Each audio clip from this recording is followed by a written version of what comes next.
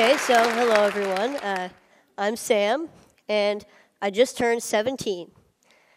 A few years ago, before my freshman year in high school, I wanted to play snare drum in the Foxborough High School marching band. However, and it was a dream that I just had to accomplish, but each snare drum and harness weighed about 40 pounds each. And I have a disease called progeria, so just to give you an idea, I weigh about only 50 pounds. So logistically, I really couldn't carry a regular-sized snare drum. And because of this, the band director assigned me to play pit percussion during the halftime show. Now, pit percussion was fun. It involved some really cool auxiliary percussion instruments like the bongos, timpani, and timbales and cowbell. So it was fun. But it involved no marching, and I was just so devastated. However, nothing was going to stop me from playing snare drum with the marching band in the halftime show. So my family and I worked with an engineer to design a snare drum harness that would be lighter and easier for me to carry. And so after continuous work, we made a snare drum apparatus that weighs only about 6 pounds.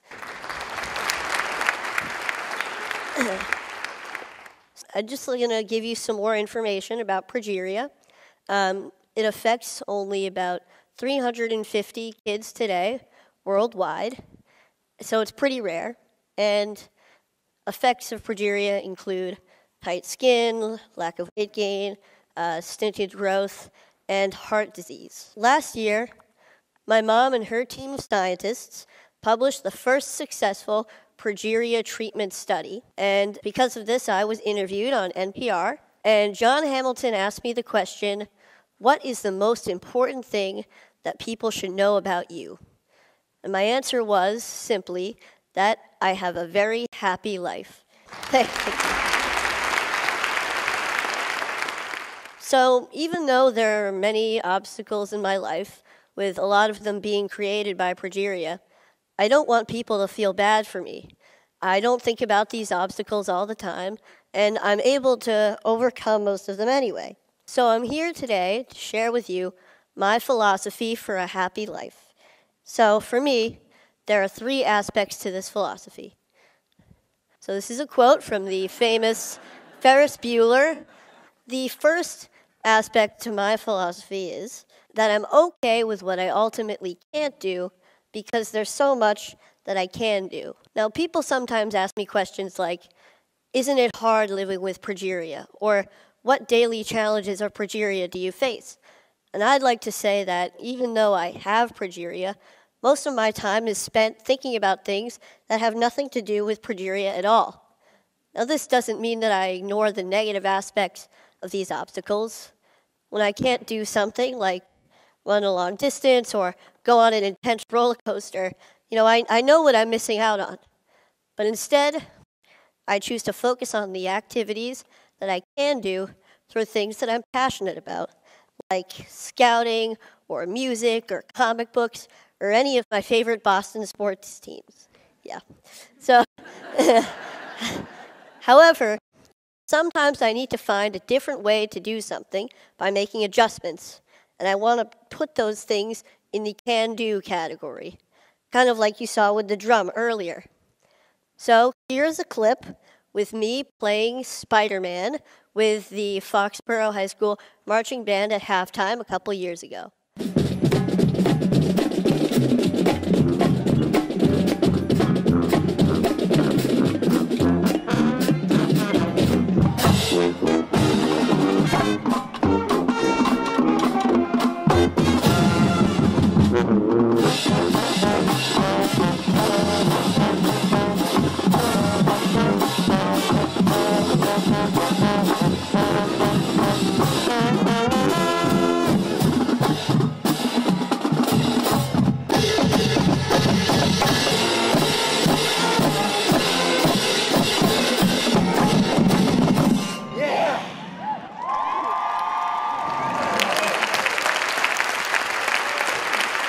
Thank you.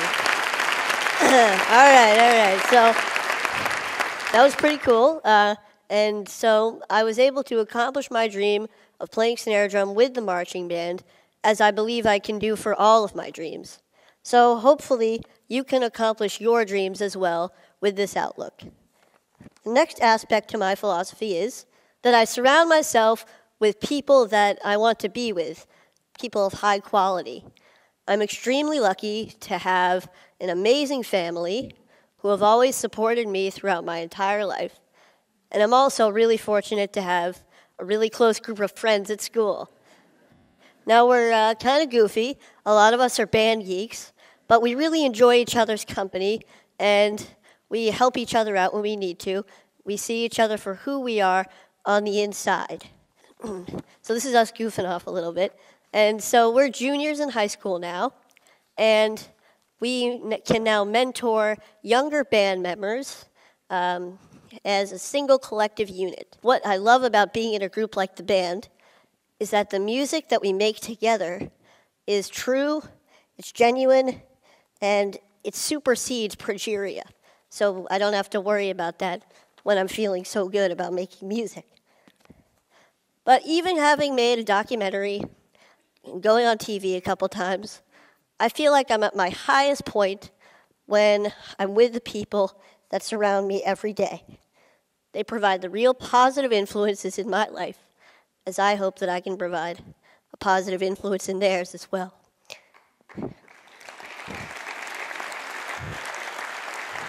Thank you.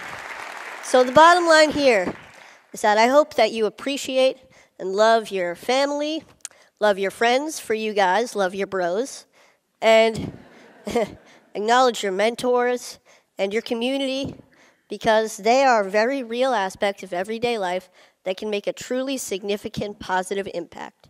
So, the third aspect to the philosophy is keep moving forward. Here's a quote by a man you may know named Walt Disney, and it's one of my favorite quotes. I always try to have something to look forward to, something to strive for to make my life richer. It doesn't have to be big. It could be anything from looking forward to the next comic book to come out, or going on a large family vacation, or hanging out with my friends, to going to the next high school football game. However, all of these things keep me focused and know that there's a bright future ahead and may get me through some difficult times that I may be having. Now, this mentality includes staying in a forward-thinking state of mind.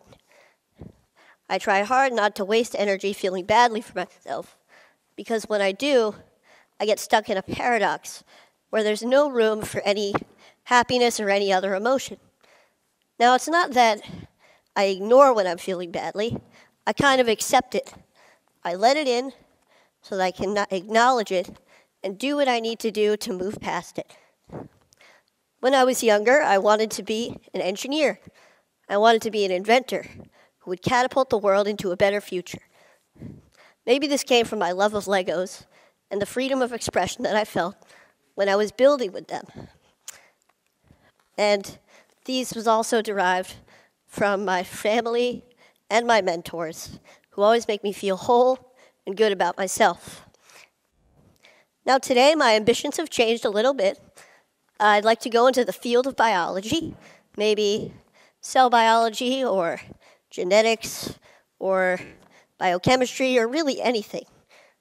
And this is a friend of mine who I look up to, Francis Collins, the director of the NIH, and this is us at TEDvn last year, chatting away. I feel that no matter what I choose to become, I believe that I can change the world. And as I'm striving to change the world, I will be happy. About 4 years ago, HBO began to film a documentary about my family and me called Life According to Sam. Now, it was a pretty great experience, but it was also 4 years ago. And like anyone, my views on many things have changed and hopefully matured, like my potential career choice. However, some things have stayed the same throughout that time, like my mentality and philosophy towards life. So I would like to show you a clip of my younger self from the film that I feel embodies that philosophy. I know more about it genetically. So it's less of an embodiment now.